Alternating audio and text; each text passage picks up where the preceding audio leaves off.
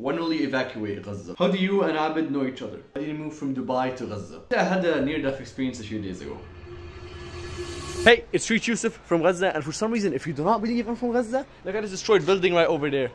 That's enough proof that I am in Gaza. A few days ago, I put out a story on my Instagram page asking you guys to ask me some questions for this YouTube Q&A, and you guys delivered. So let's get started.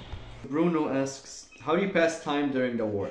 There are two ways I pass time. One is watching documentaries on YouTube, and two is by reading books. Let me show you. So I have this book stack right here.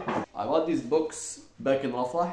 I'm sure some of you guys recognize this book, like my Ramadan series. So I like reading books, and also digital books as well, not only physical. How I got these books was in Rafah. Someone was selling books. One book was like $2.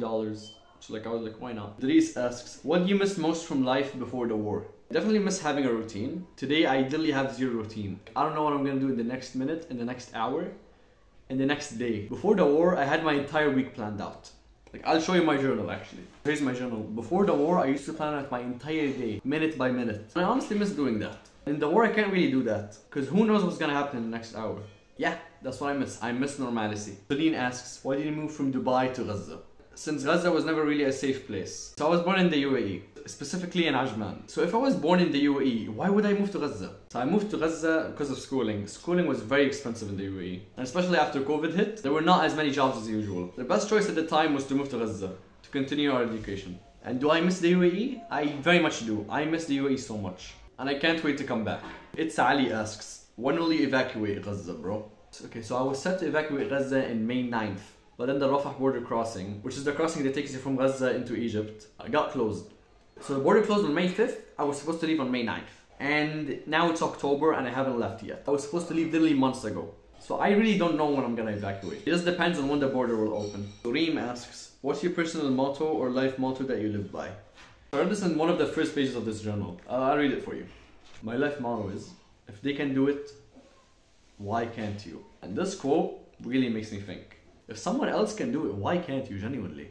I mean, this isn't a motivational channel. This is a life about me documenting my life in Gaza, so I'm not gonna ramble, but that's my life motto. Sahar asks, does war ever make you feel sensitized emotionally? I think so, yeah.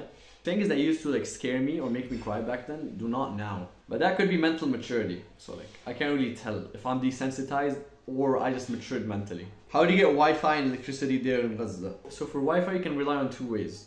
One, connected to a public internet connection. And to connect to this internet connection, you have to pay $1 for 12 hours. You pay $1 for 12 hours of internet. Or you can use an eSIM. Most devices aren't compatible with eSIMs. We have to resort to the other option. And for electricity, we use solar panels. For me, I don't have a solar panel, but my neighbor does. So I just send my devices to his place. So that's how I charge and get Wi-Fi. So Snowcool asks, how do you want to celebrate your coming birthday in Gaza? I honestly don't know. Every day is the same, even for Ramadan. Ramadan felt like numb, like it didn't feel like Ramadan. Same with Eid. My birthday is gonna be like a normal day of me filling up my water gallons, of me sending my device to the charging station, of me recording. I'm not saying I hate recording videos. I absolutely love it. I love you guys so much. And you guys have been giving me so much support. I love you guys. So I'm not really sure how I'm gonna celebrate my upcoming birthday. We'll see how it is. I'll make a vlog on my birthday, I promise. The Swiss asks, how do you cope with stress in Gaza? For me, like, obviously I do stress. I stress a ton. What makes me minimize my stress is knowing that God is watching me. God is always watching me. Whatever happens to me, I know God is watching, and He thinks this is best for me. God forbid, like, something bad happens, God thinks it's best for me. I just leave it with the hands of God. So for anyone asking what religion I am, I'm Muslim, if it wasn't obvious enough. So that's how I cope with stress. I just know God is watching me. I4 asks, are you married? I don't think you guys believe me, but I am 15. I swear to God I'm 15. If there was something you could change about your life before the war, what would it be? I wish I was more grateful for like simpler things. Every day, I used to write 5 things that I'm grateful for. Every single day, in this journal. And honestly, I wish I wrote more. And before the war, I stopped doing that habit. I really regret that. So if there was something I could change, it was to be more grateful. Did you get a near-death experience in Gaza? Praying for you. I had a near-death experience a few days ago.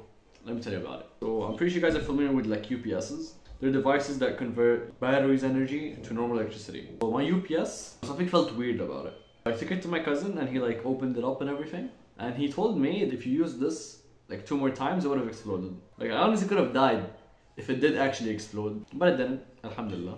That's like my most recent one. And like my other like, near-death experiences, most of them are like timing based. Like if I was here 5 minutes earlier, something bad would have happened.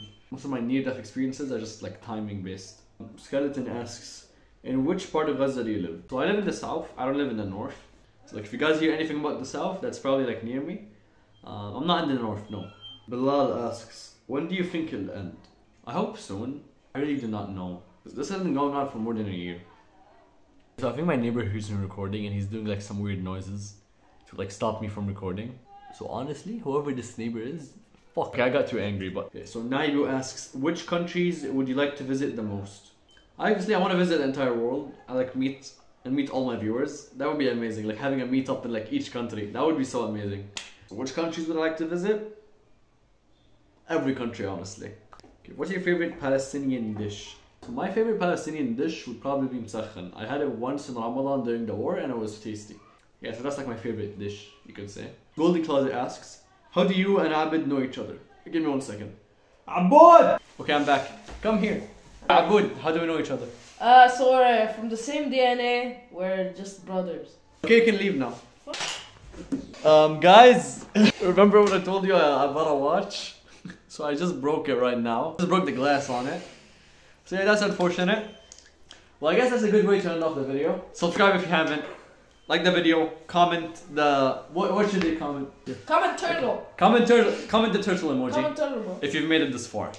So peace out. Goodbye. Watch my vlogs here. And yeah. Peace out.